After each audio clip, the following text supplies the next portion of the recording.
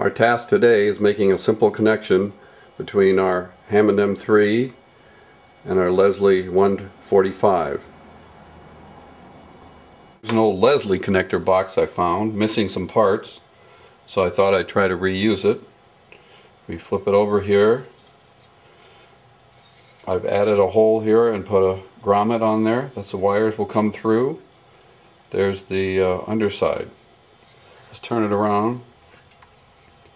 So this is a 5 amp fuse that was already there, so I'm going to use that. These are the 6-pin socket for the Leslie 147. You can see signal goes to pins 1 and 6. Power in goes through 5 and also connected to 4. That comes from the fuse. And then socket number 3 will also get power, you'll see later. When you connect socket 2 and 3 with the tremolo switch, which we'll plug in here, we'll get the Leslie to go to slow. When it's open, it goes to fast. Right now I'm just going to put a little piece of metallic tape just to cover this hole so it looks nice and fingers don't get in there and touch something hot. Okay?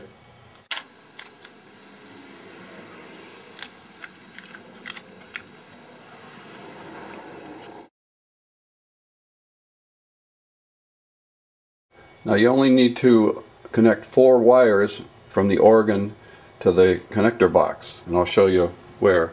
This is on the M3 preamp. We'll take off the cover. You can see I've already attached the power cables.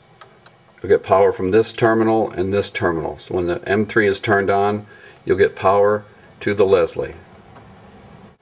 Okay, we have the power connected up from the M3 preamp.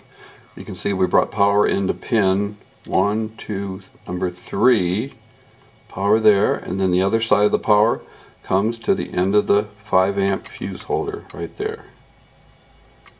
You can always tell where you start counting. See the little knob on the underside of the plug? That's 12 o'clock, so then you start 1, 2, 3, 4, 5, 6. Now don't get the speaker terminals confused with the magnet energizer terminals. Okay, these are the speaker terminals, send speaker to the cone, and these are the wires that send power to the magnet. So the magnet's only active when it gets power from the amp. So you don't want to use these. So just as a check, from the other side of these terminals, feel on the other side and make sure they're attached to the paper cone. Then you know they're feeding the speaker. From there to the paper cone on the other side. Okay, now I've attached my audio signal in. There's pin 1 with black, and there's pin 6 with the red wire. Okay? Here's a nice diagram of what we're trying to do here. And you can see we just attached the red to 6 and the black. This is audio signal 1 and 6. And you can see we already connected the power across 5 and 4 and the other power to terminal 3. Now all that's left is we'll plug in a Leslie switch, which you'll see the wires go from 2 to 3. The wires will go to a terminal, and when the Leslie switch is connected, that slows the 147 down, and when it's open, the 147 is at fast speed. Back to here's those terminals 2 and 3, and you can see there's got wires going to the plug where we plug in our Leslie switch. That's a half moon switch that makes the connection. This is a little capacitor here. I think it's to stop it from popping when you turn on the power. That was already there, so I just left it in place. Seems to do the job. Now we're just going to find a good place to mount our Leslie connector box. That looks as good as any. Make sure your wires are all, we'll bundle those together later. But now we'll just screw this down, and your Leslie will plug in here, and your tremolo switch will plug in there. Okay, I have the connector box anchored down in place with 2 screws, and you can see this one I also had a little wire grabber I put in so it holds that power cable nice and taut. Cable tied the 2 wires together. I think that's one of the best inventions, is cable ties. So that's there. You want to make sure your fuse isn't hanging out over the organ in case it bumps up against something and won't break it off, so have that recessed slightly.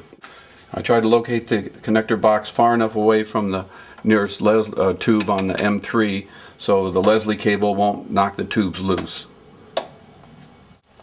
So all that's left now to do now is to plug our half moon switch in. She's just going to show you how that works. Of course, right in there, just a push-in plug. There's our switch. We'll mount that on the front of the organ. By the way, you don't have to use a half moon switch. That's just the vintage look, and it works nicely.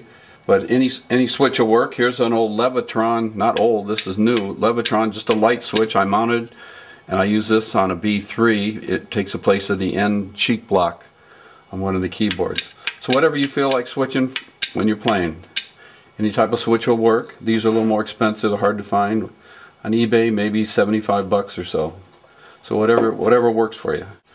By the way, it's always good to label the Leslie outlet so they know what type of Leslie it's meant for. And while I was at it, I covered up the echo control switch, since that's been disabled, and nobody will get confused. And one thing I forgot to mention, since we didn't put a main echo ensemble switch in, the main M3 speaker will be on all the time. But all you have to do is just turn up the Leslie good and loud, and the Leslie more than overpowers the sound of that little 12-inch speaker on the M3. Okay, plus that's down around your knees and the Leslie's up in your ears, so you're going to hear the Leslie much more. So that's why we have such a simple hookup. We didn't have to mess with switching the speaker on and off and putting a load across it.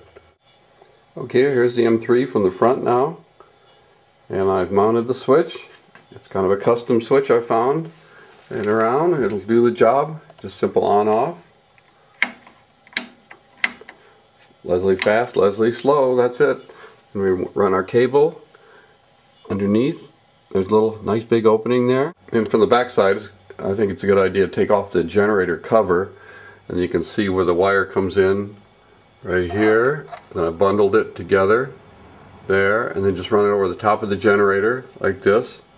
Then bundle it together where the wire's coming from the pedal switches down there, and there it runs over to our connector box, and it's 2 wire nuts connected there and into our plug. So again, I've wired tied everything together so it looks nice and neat and nothing's going to move around. Now it's time to plug in our Leslie. Here's our nice little 147. There's the cable, and we just plug that in right there. We're all set to give it a shot. Okay, let's give it a try.